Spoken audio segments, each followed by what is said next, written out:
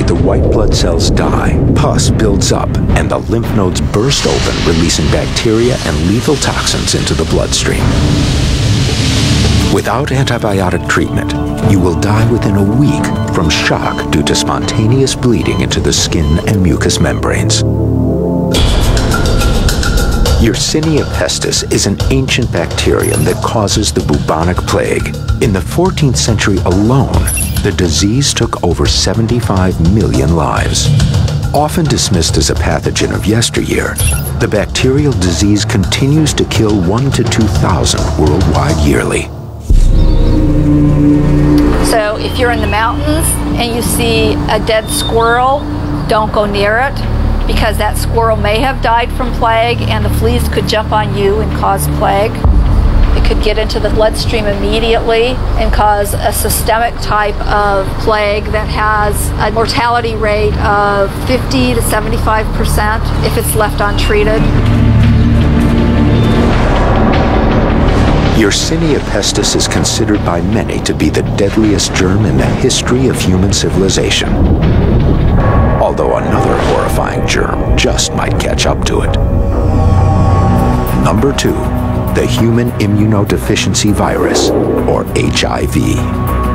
HIV can cause the acquired immune deficiency syndrome known as AIDS, which has taken approximately 25 million lives since 1975. At this very moment, HIV infects more than 36 million people across the world. HIV is a diabolical virus. The cells it infects are the very cells that should be fighting it off. And the problem is, unlike many other viruses, the human body cannot get rid of it. It's an infection for life. Each virus has its own way of ravaging the human body, but HIV is completely unique. HIV itself doesn't kill. The microbial stalker shuts down a person's immune defenses, the tools used to fight off invading germs, by infecting and annihilating crucial immune cells called helper T cells. Once a person loses too many T cells, his or her body can no longer deal with other microbes that cause infections. HIV basically opens the floodgates. As a result, germs eventually overrun HIV-infected people, and they die of lung and skin infections or other diseases. This is known as AIDS. Over time, as the virus multiplies more and the immune system gets ravaged by the virus, the human body has less and less potential to fight off HIV because the HIV is killing the very cells that should be fighting it off. Someone who has HIV cannot get rid of the virus. They can only give copies of it to some other person when they interact with them.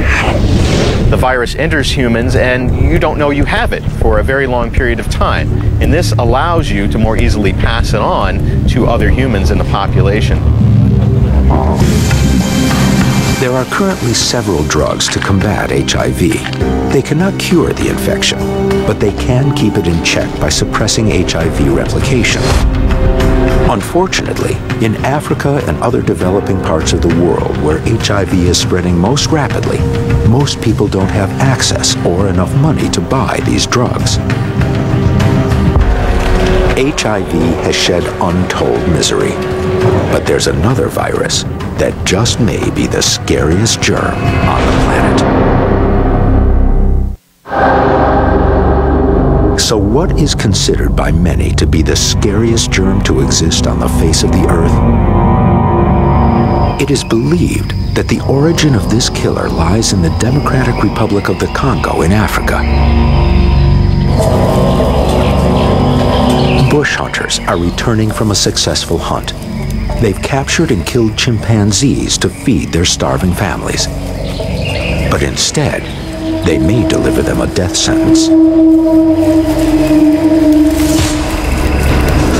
Their bloody knives and hands are covered with perhaps the most lethal germ on the planet. Number 1, the Ebola virus.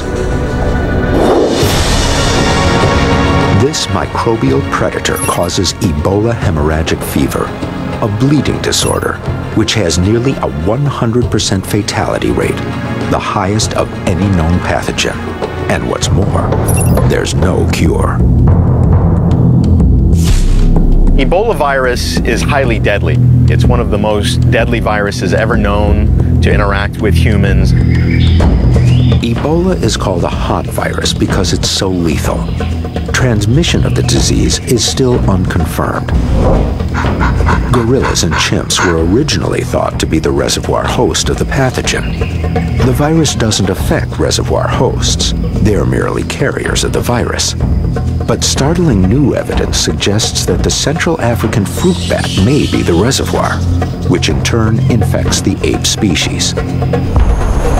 Ebola is transmitted to humans through blood or bodily fluid of an infected animal or human who's contracted the disease. Hundreds have already fallen victim to this microbe in Central Africa. There's a ritual among some tribes in Africa where the body of a dead relative is washed by all members of the family.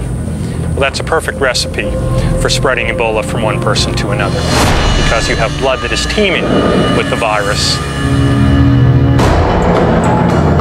Once Ebola enters the body, the virus targets many types of cells, eventually entering cells lining the blood vessels, where it multiplies so quickly it destroys the vessel surfaces, causing profuse internal bleeding. Ebola viruses saturate the bloodstream, causing the formation of blood clots, which eventually block the blood supply to the major organs. This leads to organ failure. Within 1 to 2 weeks, the clotting leads to death in a process called crashing out, with spontaneous hemorrhaging occurring from every possible orifice. The person dies a violent death with bleeding out of all orifices and sometimes even blood oozing through the skin. Contracting Ebola may be rare for the average citizen of the world, but since the virus spreads with destructive speed and there is no approved vaccine or treatment, the CDC has classified the Ebola virus as a Category A bioterrorism agent. This means it has the highest potential for adverse large-scale human catastrophes. There's no evidence that Ebola can be transmitted via the respiratory route in humans, but they've shown that it can be transmitted via the respiratory route in apes. So that's a little scary. That's easier transmission than transmission by contact with blood.